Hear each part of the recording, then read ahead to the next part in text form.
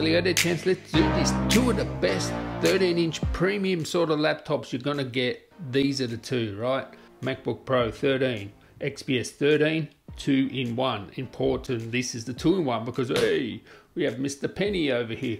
That gives the XPS a bit more in its arsenal. I think everybody's praise of the M1 Max is very justified, and wow, they're amazing. So which one's better for you? Which one's the king or queen? I don't care. Let's find out. So I do apologize for the quick brevity of this review because I've been driving back and forth to hospital all week and I'm a bit pushed for time, but yeah, you're gonna know everything you need to know. So when it comes to price between these two, I'll leave a link in the description to the prices of these two. There's not much difference between them once you sort of spec them up to the same sort of specs. So I don't think anyone's a winner here. Specs, M1, 16GB RAM, the latest 11th generation Intel CPU, Evo certified, LPDDR4X, and the specific model of the CPU is the 1165G7. I have actually tested the 1185G7 against this. Doesn't matter, but look at them. They're both beautiful devices. I think the Mac looks better from the outside if you close it or whatever.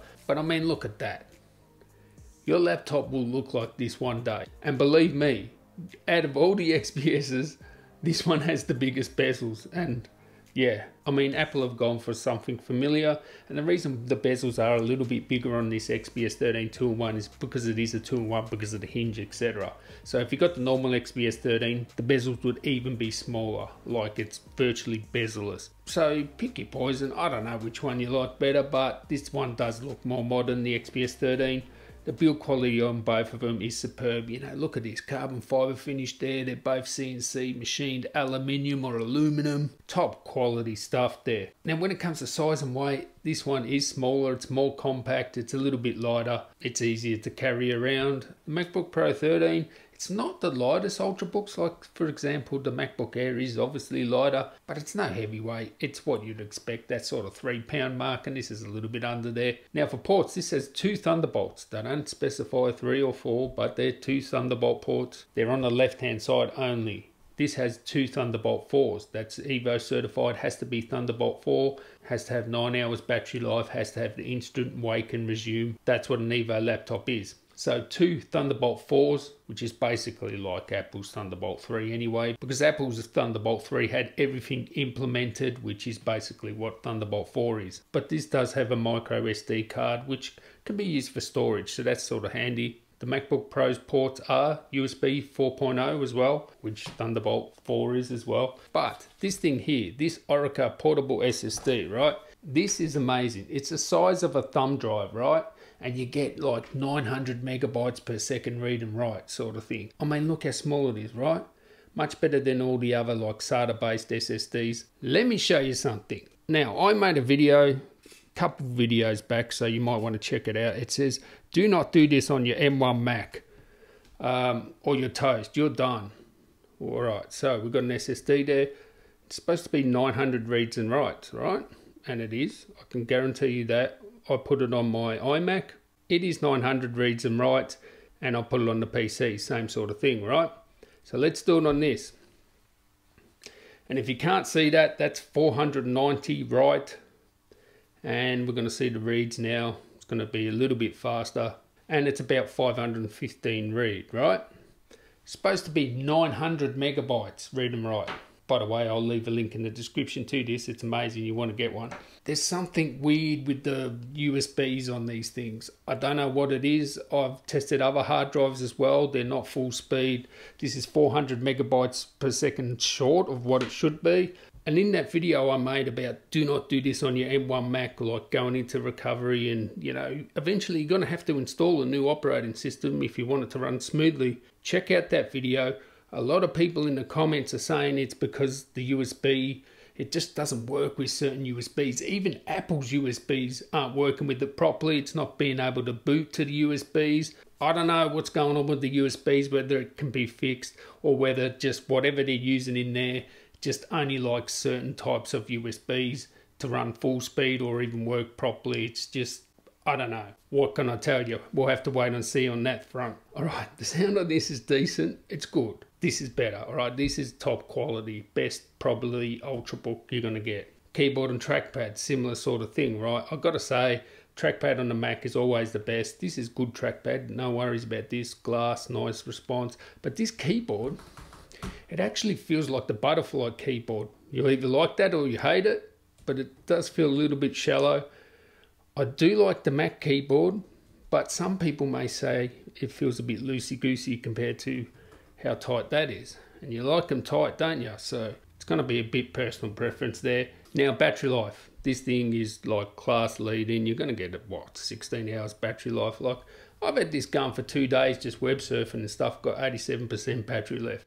Battery life is amazing. Now, Evo certified, you have to have at least 9 hours battery life. Good news is, because this has the full HD touch display, you're getting around that sort of battery life. You're getting over 10 hours battery life with this. So this is good battery life. They're both all day, but this is like another level for battery life. Performance. I've done many videos comparing these for battery life, performance, comparing these two CPUs along with the 4800U. Go check out my back catalogue. You're going to see in depth more, you know, how these perform. Right, so you lucky people are going to see it first. The world exclusive shootout between the best Ultrabook silicon you can buy. AMD 4800U, Apple M1 processor in the MacBook Pro with the fan, and Intel's latest 11th generation. This is the 1165G7. Let's see which one's faster. Alright, so let's do this. 3, 2, 1, let's go. Are we going? Are we going? We all going? Yes, we're all going. Alright, so which one's going to win this Cinebench? Best silicon you can buy from each platform, from each vendor, AMD, Apple, and Intel. Let's see how hard she goes. Oh, I can hear that AMD fan cranking on. Apple silicon is silent. Oh, look at that. Look at that AMD just chews through the threads. Looks like the Apple Silicon's in second place here. Now, 15 watts AMD. Apple is supposed to be 10. It's supposed to boost a bit more. Now, the AMD can boost up to like 50 watts. Same with the Intel. So, but it does have 8 cores. The Apple has 8 cores as well. And to me, it looks like the AMD's killing it here, as you would expect. I mean, this AMD is faster than a 9880HK. It's faster than a MacBook Pro 16 processor. I'm talking about the AMD, not the Apple Silicon. You can see in last place there, good old Intel. All right, so, it's going to be close. No, definitely looks like the AMD's going to kill it here. AMD for the win. So, there you go. The AMD is the king. This is supposed to be native. I will test other stuff, of course. And Apple Silicon is definitely going to destroy the Intel. I mean, it's going to absolutely destroy the Intel. And this is multi-core, of course. And what do we have? AMD 9676. Apple Silicon 7820. And floppy drive speed, 56K modem, Intel, yeah. So the 11th gen Intel over here actually got 4838. Okay, that's its multi-thread score. Well short of this and well short of this. This is actually faster than MacBook Pro 16. MacBook Pro 16, 8999. And this one is 7820. So it's not as fast as the MacBook Pro 16. This one is faster than the MacBook Pro 16. This one is floppy drive, but this is single thread now. And it definitely looks like Apple single thread is killing it here. Alright, so now look at the Apple. Whoa, single core king. Look at that. Boom, just finished there. Single core score of, what do we got? 1508. And it looks like the Intel is beating the AMD for single core there, but they're way behind. Apple single core is just going to kill it. Multi-core, not as good as the AMD, but definitely beats out that Intel. And considering the Mac it's replacing, yeah, it'll destroy that. No problems. The Intel Mac, even the 10th generation one. You can't even hear the fans on that as well. So that's one thing. I can hear the fans on the AMD the most, actually, this XPS 13. The fans aren't that loud. So have a listen.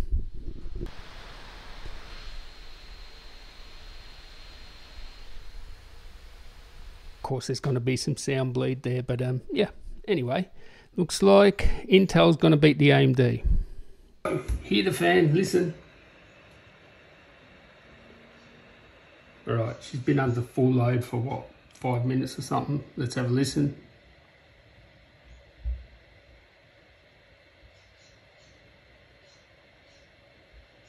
.42 decibels, 43. There are some laptops like that, so it's not, yeah, alright, it's very quiet compared to, say, XPS 15 or MacBook Pro 16. It's about, what, 8 decibels quieter. But I have seen other laptops around that sort of quietness, so yeah, it is good. But it's definitely, you can hear the noise. So MacBook Air, if you don't want to hear noise. Get a load of this, okay? So we're doing, as you can see there, 10.48 frames per second, an average of 11 frames per second. That's how fast it's rendering out this same thing. Go to the Intel system here, have a look at this. It's point something of a frame, 4.7, no, it's point something of a frame. What the hell? It's gonna take 20 something minutes compared to, say, 15 on the Mac. Man, I ain't got time to wait for this rubbish. Wow, that is heaps slower. And it seems to be just, well, it looks like here, to be fair to the Intel system, it's only using 65% of the CPU, whereas this one here, you can see it's using maximum all the cores. So it's not actually, this is just handbrake how fast it is on Mac versus, yeah, PC here, because it's not using 100%, and that's definitely using 100%. So still, whatever, it's faster. So we have Blackmagic Raw speed test here, and this will test how fast it is in DaVinci Resolve with Blackmagic Raw. Now, have a look here at the metal score of that, 2026 compared to floppy disk drive, 74 and 67 on the AMD. So the other one was Intel. A lot faster with metal, okay, that's expected. It doesn't run native DaVinci Resolve with the Mac OS Silicon Mac. So yeah, that's just how it is at the moment. I downloaded the latest one, so it's 17. It is the beta version. But if we look at CPU, you can see there Intel wins here, 86 with CPU versus 67 versus 85. Well, it's basically the same as, you know, Intel and AMD are the same, but definitely that integrated GPU. But this is using metal, right? OpenCL. These things aren't made for OpenCL. Single core, very close. Not much difference between them, but multi-core, this one is faster, no doubt about it.